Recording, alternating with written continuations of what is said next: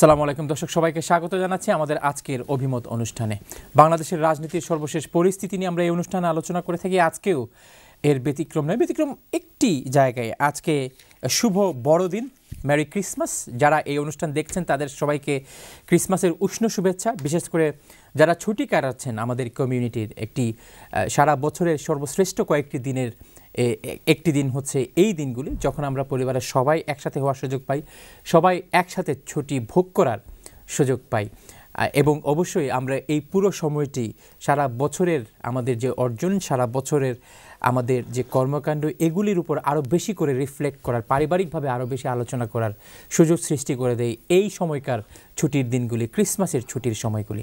এবং অবশ্যই সুস্বাদু খাবারের কথা আমি নাই বললাম। প্রত্যেকটি পরিবারেই আমন্ত্রণ নিমন্ত্রণ রক্ষা করার পর্ব চলছে এবং আমরা সবাই প্রত্যাশা করি আপনারা সবাই সবার আমন্ত্রণ এবং নিমন্ত্রণ রক্ষা করবেন এবং খুব বেশি পরিমাণে এবারের উৎসবকে আপনারা আরও বেশি রঙিন করে তুলবেন।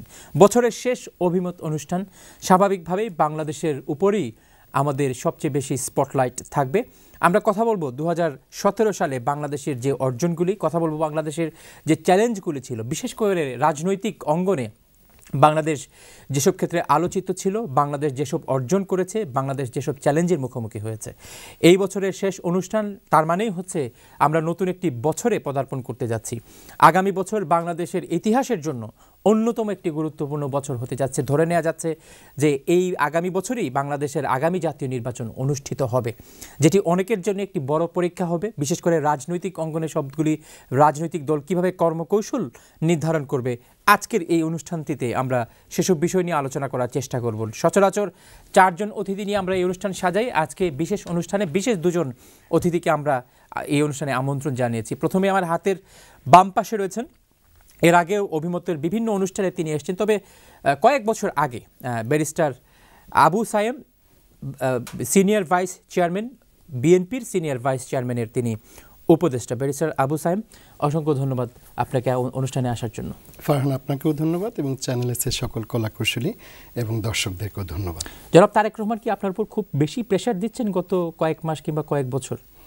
যেহেতু গোটা বাংলাদেশের রাজনৈতিক পরিস্থিতি এবং লক্ষ্য অর্জনের আমাদের যে তাগিদ, সেখানটাতে অবশ্যই আমরা কর্মব্যস্ততার মধ্যে আছি। বাংলাদেশের গণতন্ত্র ফিরিয়ে আনা, বাংলাদেশে আইনের শাসন ফিরিয়ে আনা এবং বাংলাদেশের মানুষের জীবনের স্বস্তি ফিরিয়ে আনা, একটি সুন্দর বাংলাদেশ উপহার দেবার জন্য আমাদের সকলকে পরিশ্রম করতে হচ্ছে। আপনারা জানেন যে বর্তমানে বাংলাদেশের যে পরিস্থিতি এবং বিগত বছরগুলোতে যেভাবে গিয়েছে, তাতে করে আমাদের উপর কর্মব্যস্ততা থাকবেই।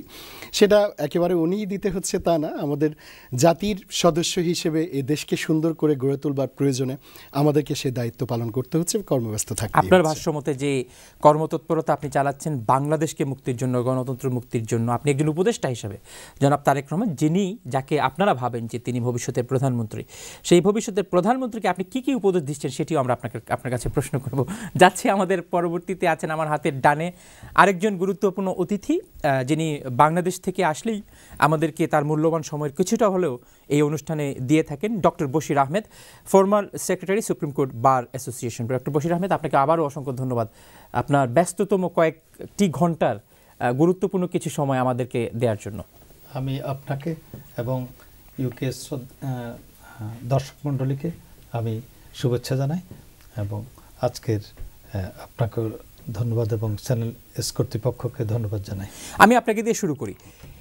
আপনি আইনের পেশার একজন মানুষ এবং সুপ্রিম কোর্ট বার অ্যাসোসিয়েশনের সেক্রেটারি। যারা এই পেশায় আছেন নিশ্চয়ই তারা এর গুরুত্ব এবং এর ডিগনিটি অনুধাবন করেন। এই বছর 2016-17 সাল বাংলাদেশের সুপ্রিম কোর্টের জন্য কিংবা আইন পেশাতে যারা জড়িত, জুডিশিয়ারির জন্য একটি গুরুত্বপূর্ণ বছর গিয়েছে বলে অনেকেই মনে করেন। আপনিও কি তাই মনে করেন? হ্যাঁ, গুরুত্বপূর্ণ অবশ্যই, কারণ সুপ্রিম কোর্টের যে কতগুলো ঐতিহাসিক রায় এবং সুপ্রিম কোর্টের বিচার বিভাগের কিছু কর্মকর্তাকে নিয়ে কিছু, এটা আমাদের এক ধরনের আমাদের এটা বিচার বিভাগের জন্য সমস্যা হলো, এই সমস্যাগুলো অতিক্রমের মধ্যে দিয়ে আমাদের বিচার বিভাগের স্বচ্ছতা আরও মানুষের কাছে জবাবদিহিতা এবং স্বচ্ছতা এসেছে। আমি মনে করি 2017 সালে সুপ্রিম কোর্টের এটা একটা বড় অর্জন। আবার অনেকেই বলবেন যে বাংলাদেশের প্রথম সংখ্যালঘু সম্প্রদায় থেকে প্রথম প্রধান বিচারপতি, যাকে এই সরকারের আমলেই নিয়োগ দেওয়া হয়েছিল, রাষ্ট্রপতি নিয়োগ দিয়েছিলেন, তাকে যে প্রক্রিয়া এবং যেভাবে তাকে পদত্যাগে বাধ্য করা হয়েছে, অথবা তিনি ছুটি নিয়ে পরবর্তীতে তিনি নিজে পদত্যাগ করেছেন, এই পুরো প্রক্রিয়াটি বাংলাদেশের বিচার বিভাগের ইতিহাসে একটি প্রশ্নবোধক চিহ্ন হিসাবে থাকবে, একটি কলঙ্কিত অধ্যায় হিসাবে থাকবে বলে অনেকেই মনে করেন। দেখেন, কেউই আইনের ঊর্ধ্বে না, একমাত্র রাষ্ট্রপতি সাংবিধানিকভাবে উনি এক্সাম্পটেড, কিন্তু রাষ্ট্রপতিও যদি রাষ্ট্রপতির দায়িত্ব শেষে ওনাকেও জবাব দিতে হয় যদি উনি কোনো অনৈতিক কোনো কর্মকাণ্ডের সাথে জড়িত থাকেন। তো বাংলাদেশের বিচার বিভাগের প্রধান হয়ে যদি কেউ তার কর্মকাণ্ডের বাহিরে উনি কোনো কাজ করেন এবং যেটা অনৈতিক শৃঙ্খলার মধ্যে পড়ে, তাহলে ওনাকে নিজেই জবাবদিহিতার পূর্বেই উনি পদত্যাগ করে আমাদের বিচার বিভাগকে ভাবমূর্তিকে উনি রক্ষা করেছেন। এটা উনি এখানে কোনো সরকারের চাপ, আমরা একজন আইনজীবী হিসেবে আমরা মনে করি যে সকল অভিযোগগুলো ওনার সম্পর্কে এসেছে সেই অভিযোগগুলার এটা উনি নিজেই অনুধাবন করতে পেরেছেন এবং নিজেই উনি পদত্যাগপত্রের কথা কিন্তু কখনো উনি অস্বীকার করেন নাই। উনি কিন্তু পদত্যাগপত্র উনি আপনারা যে কথাটা বলতে চাচ্ছেন যে পদত্যাগপত্র, সেই পদত্যাগপত্র কিন্তু উনি স্বপ্রণোদিত হয়ে দেন নাই, এই কথা কিন্তু উনি কখনো বলেন নাই। আমি আবারও আপনার কাছে আসব যে তিনি কখনো স্বীকার করেনি, এসকে সিনহার কথা বলেছেন, স্বীকার করেনি বা অস্বীকার করেনি যে তিনি পদত্যাগ করেছেন। আমরা জুডিশিয়ারি নিয়ে কথা বলছি, স্বপ্রণোদিত হয়ে আমরা জুডিশিয়ারি নিয়ে কথা বলছি, ব্যারিস্টার আবু সাইম। এবং এই বছর বিএনপি এবং বিএনপির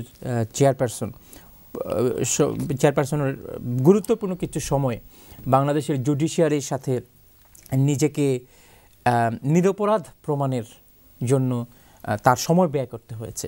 আপনি নিশ্চয়ই জানেন জিয়া অরফানেজ ট্রাস্ট মামলার কথা, এবং সেখানে খালেদা জিয়া সহ 6 আসামির যাবজ্জীবন চেয়েছে দুর্নীতি দমন কমিশন। এই বিষয়ে এই জুডিশিয়ারিতে বা খালেদা জিয়ার বিরুদ্ধে মামলা, আপনারা বারবার বলছেন এটি রাজনৈতিক মামলা, বেগম খালেদা জিয়াকে রাজনীতির বাইরে রাখার ষড়যন্ত্র কিংবা তাকে নির্বাচনে অযোগ্য ঘোষণা করার একটি আনুষ্ঠানিক প্রক্রিয়ার দিকে সরকার এগুচ্ছে। কিন্তু দেশের একটি বিশাল অংশ হয়তো আপনাদের যে যুক্তিটি আছে সেই যুক্তিটি হয়তো বিশ্বাস করবে না, কারণ এর আগেও যে বিএনপির সময়কার যে দুর্নীতির কথা, সেই দুর্নীতির কথাগুলি পাবলিক পারসেপশনের দিকে যদি আমরা নজর দিই, পত্রপত্রিকা একটু যদি ঘাটাঘাটি করি, অনেক ধরনের এক্সাম্পল হয়তো সে সময় সৃষ্টি হয়েছে যার পরিপ্রেক্ষিতে অনেকেই বিশ্বাস করবে না যে এখানে খালেদা জিয়া সহ যাদের কথা বলা হচ্ছে এখানে কোনো দুর্নীতি হয়নি। আপনার কি মত? বিষয়টি হচ্ছে যে আপনি যেগুলো বলেছেন তাতে অনেকগুলো উপাদান চলে এসছে, এগুলোকে ভেঙে ভেঙে বিশ্লেষণ করে কথাগুলো আমাকে ব্যাখ্যা করতে হবে।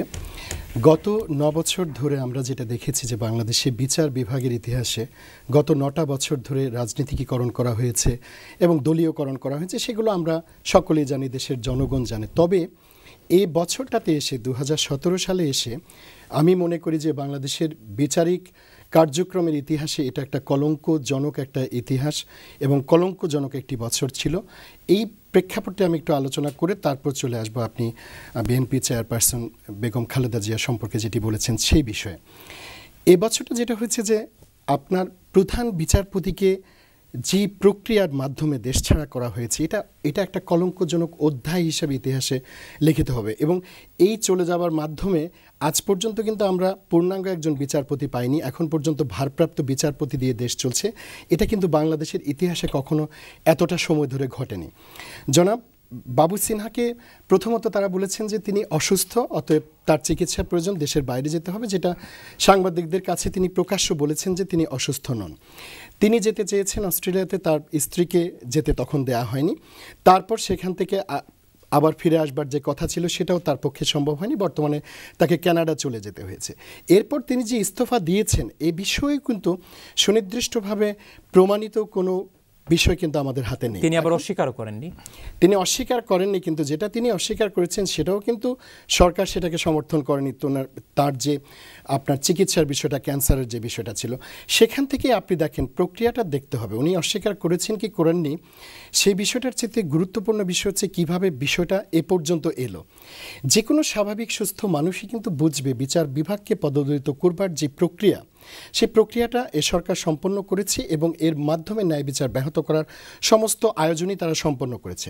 এখন আসেন জিয়া অরফানেজ ট্রাস্ট মামলা নিয়ে, এই জায়গাটাতে আমি একটা বিষয় দিয়ে শুরু করতে চাই। একটি বিচার কার্য যখন চলবে, সেখানে তথ্য উপাত্ত আসবে, সেখানে সাক্ষ্য আসবে, যে কেউ কিন্তু অপরাধী সাব্যস্ত হতে পারেন, কিংবা যে কেউ আবার নিরপরাধ হতে পারেন। কিন্তু এই মামলার ব্যাকগ্রাউন্ডটা কি কোত্থেকে এলো? 2008 সালে যখন এই মামলাটা করা হয় তৎকালীন দুদক কর্তৃক, সে সময় কিন্তু বর্তমান যিনি অবৈধ সরকারের প্রধানমন্ত্রী, তার বিরুদ্ধেও কিন্তু অনেকগুলো মামলা করা হয়েছিল।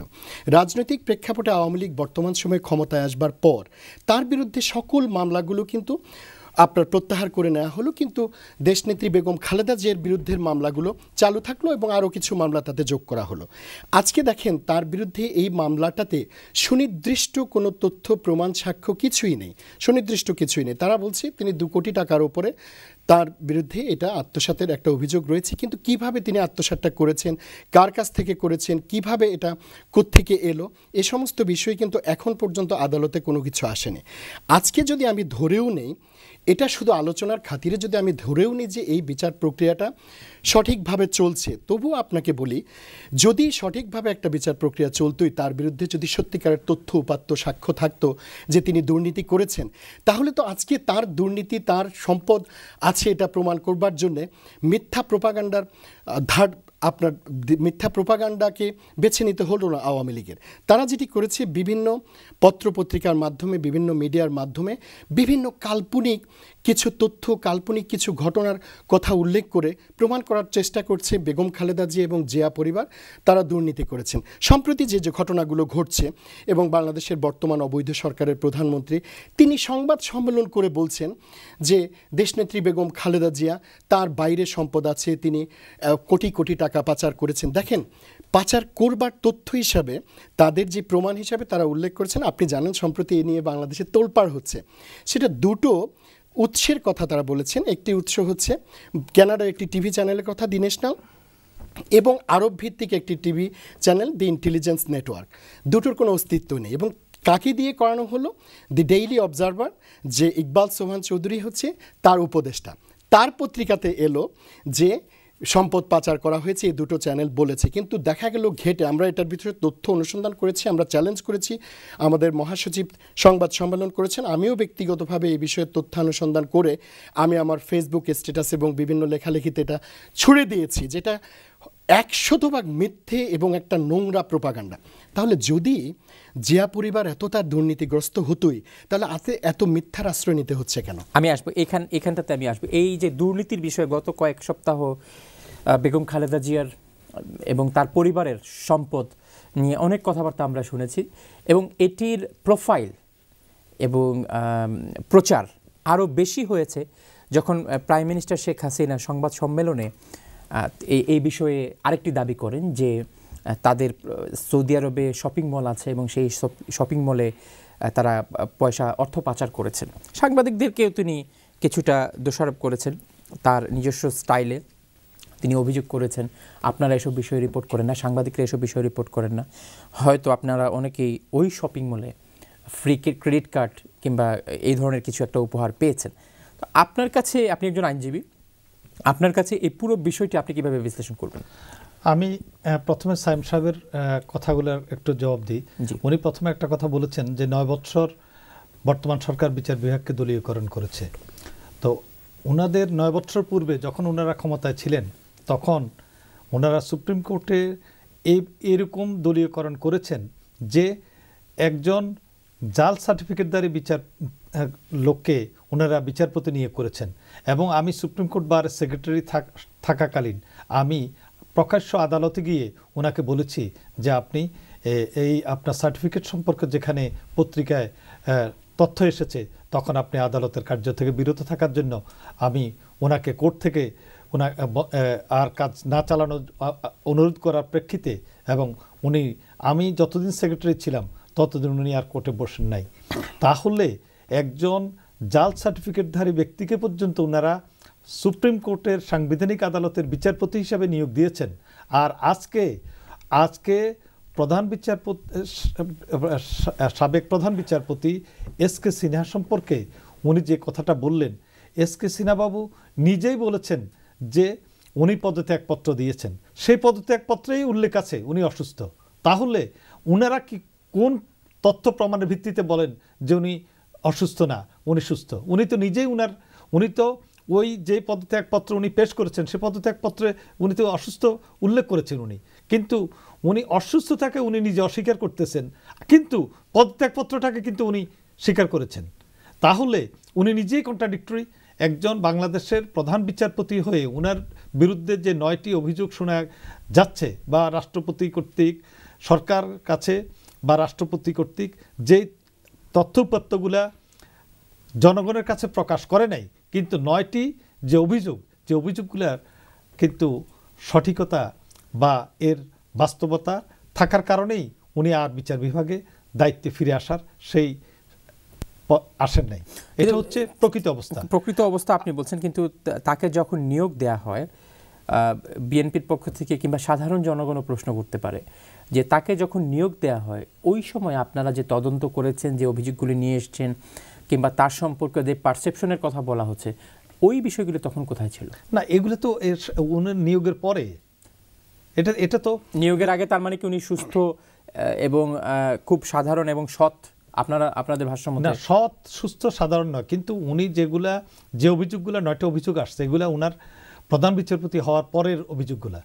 তার বিরুদ্ধে অসদাচরণের কথা বলা হয়েছে, তার বিরুদ্ধে বলা হয়েছে তার মামলার যে ডিলিংগুলি, ওই ডিলিংগুলি নিয়ে স্বাভাবিকভাবে যদি আমরা বলে নিই যে তিনি অনেক ক্ষেত্রে বলা হচ্ছে যে তিনি তার ডিলগুলি স্পষ্ট নয়, কিংবা অনেক সময় তিনি হয়তো প্রভাবিত হয়ে অনেক মামলাগুলি পরিচালনা করেছেন। প্রভাবিত এর সংজ্ঞা কি সেটি ভিন্ন বিষয়, কিন্তু এই বিষয়গুলি কি আপনারা তিনি প্রধান বিচারপতি হওয়ার পর অথবা 16 অ্যামেন্ডমেন্ট যে রায় তিনি দিয়েছেন সেই রায়ের পরেই কি আপনাদের কাছে মনে হলো যে এই বিষয়গুলির উপর গুরুত্ব দেওয়া উচিত? না, এটা তো যেটা আপনার যখন তদন্তে কোনো অভিযোগগুলো দৃশ্যমান হয় তখনই সেটা নিয়ে কথা উঠেছে। এটা আপনার যখন ওনার বিরুদ্ধে কিছু অভিযোগ বিভিন্ন তদন্তের সংস্থা যখন সরাসরি কিছু উপাত্ত পেয়েছে তখনই এই কথাগুলো আসছে। কিন্তু আপনার এটা তো স্বাভাবিকভাবেই যখন উপাত্তগুলা এখন আপনি যে তদন্ত সংস্থার কথা বলছেন, এই তদন্ত সংস্থা তো আমরা জানি যে প্রধান বিচারপতির মতো একটি গুরুত্বপূর্ণ সাংবিধানিক পদ যখন কাউকে দেয়া হয়, এই তদন্ত সংস্থাগুলি তদন্ত করে থাকে। তার পূর্বাপর যে জীবন আছে কিংবা তার আচার আচরণ আছে, তার বিভিন্ন রেফারেন্স আছে, সেই রেফারেন্সগুলি তো ওই সমস্ত তদন্ত সংস্থাই করে থাকে। শুধু তদন্ত সংস্থা ছাড়াই আপনার পাবলিক পারসেপশনস এবং লয়ারদের যে আমাদের বারের যে ওনার সম্পর্কে যে কথাগুলো আসছে, যে কথাগুলো আমরা আইনজীবী হিসাবে বা সাধারণ মানুষ যেটা শুনেছে যে বিভিন্ন মামলা নিয়ে বা একটা ওনার ব্যক্তিগত চলাচল নিয়ে, সেগুলো অনেকগুলো প্রশ্নের ছিল। এস.কে. সিনহাকে প্রধান বিচারপতি করার অন্যতম ব্যাকিং যিনি করেছেন ধরে নেওয়া হয় আইনমন্ত্রী জনাব আনিসুল হক অনেক সময় ব্যাকিং দিয়েছেন বলে পত্রপত্রিকাতে এসছে, আমরা জানি না। আইনমন্ত্রীর তাহলে এই ধরনের একটি নির্বাচন কিংবা আইনমন্ত্রীর কথা বাদ দিয়ে নিশ্চয়ই কেউ না কেউ তার নাম সুপারিশ করেছেন সরকারের সর্বোচ্চ মহলে। তো তাদের তাহলে কি হলো? তারা কি তাহলে রং চয়েস করেছেন? যদি রং চয়েসই করে থাকেন তাহলে ওই রং চয়েসের শাস্তি কিংবা সুপারিশ করার শাস্তি হিসাবে আওয়ামী লীগের যারা সুপারিশ করেছেন তাদের কি হওয়া উচিত? না, এখানে তো আপনার সুপারিশের কোনো প্রক্রিয়া, আপনি যে কথা বলতেছেন একজন আইনজীবী হিসাবে, আমি কেউ প্রধান বিচারপতি হওয়ার ক্ষেত্রে কারো সুপারিশ বা আইনমন্ত্রীর কারো সুপারিশের কোনো এখানে সাংবিধানিক কোনো রুট নেই, সাংবিধানিক কোনো উপায় নেই। বাংলাদেশের মহামান্য রাষ্ট্রপতি দুটো ক্ষেত্রে মাননীয় প্রধানমন্ত্রীর কোনো পরামর্শ ব্যতীত দুটি নিয়োগ করেন, সেটা হলো প্রধানমন্ত্রী এবং প্রধান বিচারপতি। এই দুটো নিয়োগে প্রধানমন্ত্রীর কোনো পরামর্শ ব্যতীতই রাষ্ট্রপতি স্বয়ং ক্ষমতা, সাংবিধানিক ক্ষমতা বলে রাষ্ট্রপতি নিয়োগ প্রদান করেন। আপনি টেক্সট বুক নিয়ম বলছেন, কিন্তু না, দিস ইজ দ্য রিয়েলিটি, যে আমাদের দেশের রাষ্ট্রপতি, আমাদের বর্তমান রাষ্ট্রপতি, উনি একজন লয়ার এবং আইনজীবী হিসেবে উনি খ্যাতিমান আইনজীবী, এবং উনি পার্লামেন্টারিয়ান হিসেবে। আপনি কি বলতে চাচ্ছেন যে রাষ্ট্রপতি প্রধানমন্ত্রীর সাথে কথা না বলে কিংবা প্রধানমন্ত্রীর সুপারিশ ছাড়া, প্রধানমন্ত্রীর অনুমোদন ছাড়া, আরো সহজভাবে বললে রাষ্ট্রপতি এস.কে. সিনহাকে নিয়োগ দিতে পেরেছেন কিংবা পারতেন? না, সম্ভব না, এটা অবশ্যই এটা সাংবিধানিক ক্ষমতা রাষ্ট্রপতি। এটি বাংলাদেশে সম্ভব কিনা? এটা বাংলাদেশে অসম্ভব তো হবেই না, এটা সম্ভবই, এটা একান্তই সম্ভব। আচ্ছা, তারপর তৃতীয় কথা হলো যে জনাব সায়েম সাহেব যে কথা বলেছেন যে উনাদের বিরুদ্ধে, জিয়া পরিবারের বিরুদ্ধে সরকার বিভিন্ন মাধ্যমে এটা দুর্নীতি পরায়ণ পরিবার হিসাবে প্রতিষ্ঠা করার জন্য বিভিন্ন অপপ্রয়াস করেছে। আমি সায়েম সাহেবের সেই প্রশ্নের জবাবে বলতে চাই যে উনাদের ক্ষমতাকালীন সময়ে যে বাংলাদেশের জনগণের কাছে বা ওই সরকার এবং হাওয়া ভবনের দুর্নীতি সম্পর্কে তৎকালীন সরকারের ক্ষমতার সময়ে সর্বত্র জনবিদিত যে 10% হাওয়া ভবন কি, 10% কি, এটা সকলেই কাছেই সর্বজনবিদিত ছিল। পরবর্তীতে আজকে সায়েম সাহেব এখন বলতেছেন যে নতুন করে যে অভিযোগ এসেছে তদন্তের পূর্বেই কেন সেটা বলা হলো। তো নতুন করে যে অভিযোগের পূর্বেই উনাদের যে কুকুর রহমানের সিঙ্গাপুর থেকে 22 কোটি টাকা ফেরত নেওয়া হয়েছে, অফিসিয়ালি বাংলাদেশ ব্যাংকের মাধ্যমে সিঙ্গাপুর সরকারের থেকে ফেরত নেওয়া হয়েছে, সেটা কি উনারা অস্বীকার করবেন? সেটা কি দুর্নীতির টাকা না? তারেক রহমানের সে কুকুর রহমানের যে সিঙ্গাপুরের থেকে যে টাকাটা, অ্যাকাউন্ট থেকে যে টাকাটা নেওয়া হয়েছে, সেই টাকাটা কি দুর্নীতির টাকা না? সেটা কি কোন স্বচ্ছ? আর জিয়া ট্রাস্টের যে টাকাটা, সেই টাকাটা উনি বলছে অরফানেজ ট্রাস্টের কোত্থেকে টাকা আসছে, কোথা টাকা আসছে, সেটা সম্পর্কে উনি কিছুই জানেন না। একজন ব্যারিস্টার হিসাবে এটার সাথে বেগম খালেদা জিয়ার যে সম্পৃক্ততা, তিনি কিভাবে টাকাটা নিয়েছেন, তিনি কিভাবে এই টাকাটা আত্মসাৎ করেছেন, এ সংক্রান্ত বিষয়ে কোনো সাক্ষ্য সবুত নেই। এটা ছাড়াই কিন্তু বিচার কার্যটা এখন পর্যন্ত আপনি তো বলছেন। এখন আমি মনে করি যে সায়েম সাহেব একজন ব্যারিস্টার এবং একজন আইনজীবী হিসাবে তিনি এই কথাটা, উনি এই মামলা সম্পর্কে উনি লক্ষ্য করেন নাই যে মামলাতে 32 জন সাক্ষী এ পর্যন্ত সাক্ষী উপস্থাপন করেছে, এবং কিভাবে সৌদি আরব থেকে কোন ব্যাংকের থেকে টাকা এসেছে, এবং সেই টাকাটা 2 কোটি টাকা সম্পত্তি ক্রয়ের নামে, অরফানেজ ট্রাস্টের নামে ক্রয়ের নামে সেই সম্পত্তির অস্তিত্বই খুঁজে পাওয়া যায়নি। এগুলো তো যদি কেউ তো আইনের ঊর্ধ্বে না, আমার কাছে আমি হই, যদি কেউই আইনের, আমাদের বাংলাদেশের, আমরা ইতিপূর্বে আলোচনা করেছি যে বাংলাদেশের প্রধান বিচারপতিও আইনের ঊর্ধ্বে না, তাকেও আইনের কাছে জবাবদিহি হতে হয়। জবাবদিহিতার পূর্বেই তাহলে বাংলাদেশের সাবেক প্রধানমন্ত্রী তিনিও আইনের ঊর্ধ্বে না। আমি ব্রেকে যেতে হবে, একটি ব্রেকে যাওয়ার আগে আমি আপনাকে একটি বিষয়ের কথা বলি, যেটি জনাব বশির আহমেদ প্রশ্ন করেছেন, যে বিএনপির বিরুদ্ধে দুর্নীতির অভিযোগ কিংবা জিয়া পরিবারের বিরুদ্ধে দুর্নীতির অভিযোগ 2001 থেকে 2006 সাল পর্যন্ত যে 5 বছর বিএনপি ক্ষমতায় ছিল, সেটির প্রমাণিত হওয়া না হওয়া একটি ডিবেট, কিন্তু তার চেয়ে বড় যে ডিবেটটি সেটি হচ্ছে যে পাবলিক পারসেপশন, হাওয়া ভবন 10%, কিংবা সম্প্রতি প্রয়াত কোকো রহমানের যে অর্থগুলি সিঙ্গাপুরে পাচার করা অর্থগুলি বাংলাদেশ ব্যাংকের মাধ্যমে বাংলাদেশে ফেরতে আসলো, এই পুরো বিষয়টি এখনও পাবলিকের কাছে বা জনগণের কাছে সুস্পষ্ট নয়, ক্লিয়ার নয়। এবং এই নেতিবাচক বিষয়গুলি যখন জিয়া পরিবারের বিরুদ্ধে কোনো ধরনের অভিযোগ আসে, কোনো সময় প্রভাবক হিসাবে কাজ করে কিনা? প্রথমত কথা হচ্ছে যে আমাকে প্রশ্নটা করা হচ্ছে এইভাবে যে আমি অস্বীকার করি কিনা বিষয়টা। শুধু অস্বীকার করি তা না, আমি পুরো বিষয়টাকে প্রত্যাখ্যানও করি।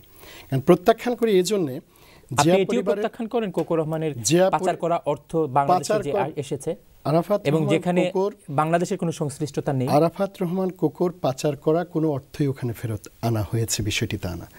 এই মামলাগুলো যখন পর্যালোচনা করে দেখবেন তখন দেখবেন যে ব্যক্তিগত পর্যায়ে সেটা আরাফাত রহমান কোকো বলেন কিংবা BNP senior vice chairman Tarique Rahman বলেন কিংবা বিএনপি চেয়ারপারসন বেগম খালেদা জিয়া বলেন, কারোই কিন্তু কোনো সংশ্লিষ্টতার কোনো তথ্যসূত্র কোনো সম্পৃক্ততা কিন্তু ওই অর্থগুলোর সাথে নেই। যা কিছু হচ্ছে এগুলো সবই প্রচারণা এবং প্রোপাগান্ডা।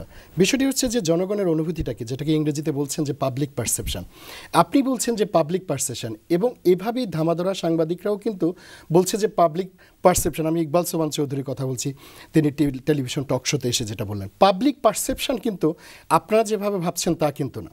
পাবলিক পারসেপশনটা হচ্ছে এটা যে জিয়া পরিবারের উপরে আজকে একটা অত্যাচার করা হচ্ছে, অবিচার করা হচ্ছে এবং সম্পূর্ণ কল্পনাপ্রসূত মিথ্যা বানোয়াট বিভিন্ন মামলা দিয়ে হয়রানি করা হচ্ছে। শুধু যে মিথ্যা মামলার মামলা বিচার কার্য চলছে শুধু তা না, বিচারিক এবং রাজনৈতিক সংস্কৃতিটাকে এমন একটা নোংরা পর্যায়ে নিয়ে আসা হয়েছে, সেই জায়গাটাতে বাংলাদেশের সাবেক 3 বারের প্রধানমন্ত্রী, বাংলাদেশের সবচেয়ে বড় রাজনৈতিক দলের যিনি চেয়ারপারসন এবং সর্বজন সম্মানিত নেত্রী, তাকে বারবার আদালতের কাঠগড়ায় ওখানে নিয়ে দাঁড় করিয়ে রাখা হয় সকাল থেকে বিকেল পর্যন্ত, পরপর 1 দিন 2 দিন 3 দিন, গত 1 বছর 2 বছর বা তার চেয়ে বেশি সময় ধরে এই ঘটনা চলে যাচ্ছে। ইনি লন্ডন থেকে উনি যখন ফেরত গেলেন তার 2-1 দিনের মধ্যেই তাকে আবার আদালতের কাঠগড়ায় দাঁড় করিয়েছে তারা। এই যে সংস্কৃতিটাকে এতটা একটা নোংরা পৈশাচিকতার মধ্যে তারা নিয়ে গেছে, এটা কিন্তু একটা ভয়ঙ্কর দিক। উনি আমাদের সময়কার একটা উদাহরণ টেনেছেন, বিচারপতি ফয়েজি, উনি নামটা উল্লেখ করেন বিচারপতি ফয়েজি। আমি তথ্য জানানোর জন্য বলছি দর্শকদেরকে, বিচারপতি ফয়েজি যখন অব্যাহতি নেন তারপরে যখন মামলার রায়গুলো আসে, তদন্তের সকল প্রমাণগুলো আসে, সেখানে কিন্তু প্রমাণিত হয়েছিল তার সার্টিফিকেটটা জাল ছিল না। এটা আপনারা তথ্য হিসেবে আমার কাছ থেকে নেন, কিন্তু এতৎসত্ত্বেও বিভিন্ন প্রেশারের কারণে তাদের দিক থেকে যে ধরনের একটা অনৈতিক প্রেশার ছিল, সেই প্রেশারে কিন্তু বিচারপতি ফয়েজিকে সেখান থেকে চলে যেতে হয়। বিষয়টা হচ্ছে এসকে সিনহা বাবুর ঘটনাটা প্রথম থেকে শেষ পর্যন্ত যা ঘটেছে এবং আজ পর্যন্ত যে অবস্থাটাতে বাংলাদেশের সুপ্রিম কোর্ট আছে, তাতে যদি বাংলাদেশি বিচার কার্যের সাথে আইনের জগতের কোনো মানুষ এটুকুও বিশ্বাস করে যে বর্তমান সরকার করেছে সঠিকভাবে, তাহলে আমার কিছু বলার থাকবে না। কিন্তু বাস্তবতাটা হচ্ছে যে এসকে সিনহা সরাসরি অস্বীকার করেছেন বাংলাদেশ সরকারের অবৈধ সরকারের অবস্থানকে, এমনকি তার সাথে ওই পরিস্থিতিতে সুপ্রিম কোর্ট বারের নেতৃবৃন্দকে দেখা পর্যন্ত করতে দেওয়া হয়নি। তাহলে সরকারের ভয়টা কোথায়? এই সমস্ত কিছুই হচ্ছে কিন্তু আজকে বেগম খালেদা জিয়াকে নির্বাচনে অযোগ্য করে ফেলা, তারেক রহমানকে নির্বাচনে অযোগ্য করে ফেলা, বিএনপির অস্তিত্বকে বিলুপ্ত করে ফেলার একটা অপচেষ্টা, এই অপচেষ্টাটা লিপ্ত আছে আওয়ামী লীগ, যে অপচেষ্টার মাধ্যমে আলটিমেটলি কিন্তু তারা দেশের ক্ষতি করছে ভয়ঙ্করভাবে। এই দেশের অস্তিত্ব এখন হুমকির সম্মুখীন। আমি এই অংশটা শেষ করব এটা বলে যে আমি তো বলেছি যে, এবং আমি চ্যালেঞ্জ ছুড়ে দিয়েছি যে শেখ হাসিনা যেটি বলেছেন, আমরা তার বিরুদ্ধে লিগ্যাল নোটিশ পাঠিয়েছি, যে তিনি বলেছেন যে সম্পদ পাচার করেছে, শপিং মল আছে, সাংবাদিকদেরকে ধমক দিয়েছেন যে আপনারা কেন সেটা প্রচার করছেন না। কিন্তু যে উৎসগুলো সম্পর্কে বলা হয়েছে, আমরা সুনির্দিষ্টভাবে সেই উৎসগুলো সম্পর্কে বলেছি, বানোয়াট, এবং যে দুটো পত্রিকায় প্রথমত এসেছে, বাংলা ইনসাইডার, এটা চালায় সৈয়দ বোরহান কবির, সেও সরকারের দালাল, এবং ইকবাল সোবহান চৌধুরী হচ্ছে শেখ হাসিনার উপদেষ্টা। আপনি কি দালাল শব্দটি বলতে পারেন একজন সাংবাদিক সম্পর্কে? আমি যদি সে সত্যিকারের সাংবাদিক হতো, আমি কখনো আপনাকে দালাল বলবো না, আমি কখনো এমন কোনো সাংবাদিককে দালাল বলবো না যাকে আমি সত্যিকার অর্থে সাংবাদিক মনে করি। কিন্তু যে সাংবাদিক নামের কলঙ্ক যারা, তারা এগুলো করছে, তাদেরকে আমি দালাল বলতে দ্বিধা করি না। আমি আপনাকে বলি, এই লিগ্যাল নোটিশ সংক্রান্ত বিষয়ে আপনি জানেন যে বিবিসি বাংলা একটা রিপোর্ট করেছিল। বিবিসি বাংলা সেই রিপোর্টটাতে ছোট্ট একটা, তাদের 3য় প্যারাগ্রাফে ছোট্ট একটা বিষয় সেখানে একটুখানি বিভ্রান্তিকর ছিল। সেই উক্তি তারা প্রচার করেছে, তারা উক্তিটা প্রচার করেছে ঠিকই, কিন্তু এমনভাবে মনে হয়েছিল যে এটা তাদেরই বক্তব্য। পরবর্তীতে আপনি জানেন যে আমি নিজেও সেটার সাথে ইনভলভ ছিলাম, এবং জাহিদ এফ সর্দার সাদি, বিএনপি চেয়ারপারসনের সাবেক বিশেষ উপদেষ্টা, উনি এবং আমরা সেটার প্রতিবাদ জানিয়েছি।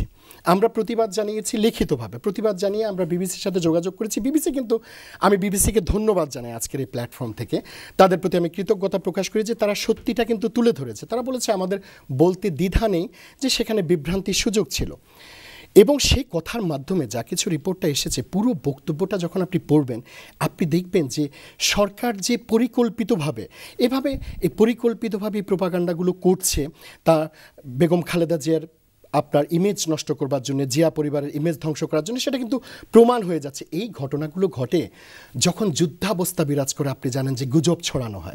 দ্বিতীয় বিশ্বযুদ্ধের সময় হয়েছে, পৃথিবীতে বিভিন্ন সময় যখন যুদ্ধ লেগেছে, এক দেশের সাথে অন্য দেশের কিংবা এক দেশের সাথে আরেক দেশের যখন বৈরী সম্পর্ক, তখন কিন্তু এ জাতীয় প্রোপাগান্ডাগুলো ব্যবহার করা হয়।